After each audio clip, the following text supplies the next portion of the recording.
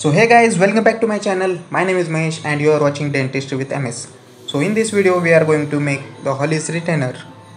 So for this we require 2 Adams clasp and 1 labial bow. You can see here I have already made it. So we will start with the procedure. For this, first of all we will apply the separating medium on the palatal side. You have to apply it also on the surface of the tooth. You can use your painting brush for applying the separating medium. So now we will let it dry for almost 10 minutes. So after this we will put back the appliances on their position. The appliances should not move from their position, so that we will apply small wax balls. You can see how I am applying it on the surface of the tooth.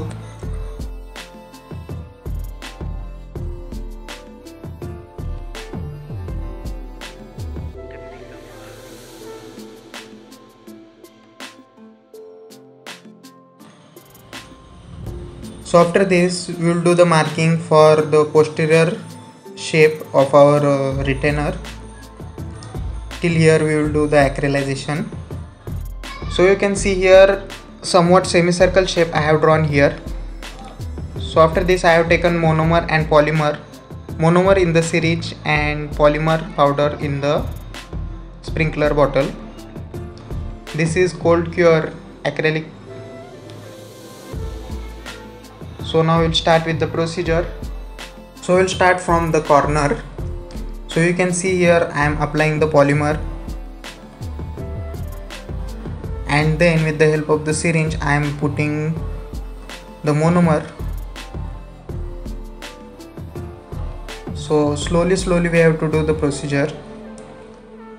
Put the polymer and monomer in such a way that it's completely covering the arms of the clasp.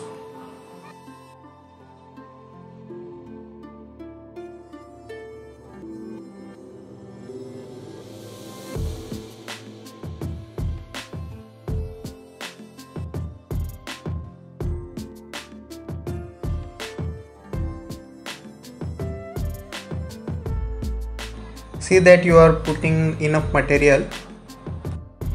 The material should flow till the cingulum areas of the tooth.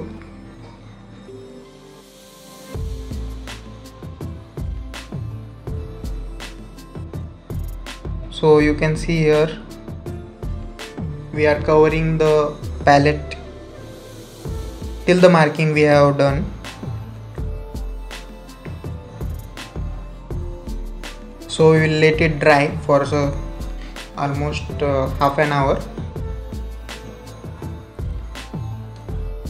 After this we will soak into the water for 5 to 10 minutes, and then we will remove all the wax material, and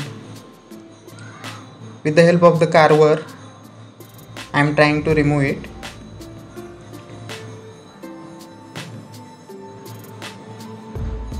So you can see here it has properly came out,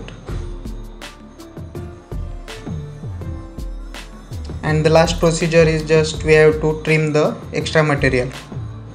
I hope you have understood the procedure. So thanks for watching.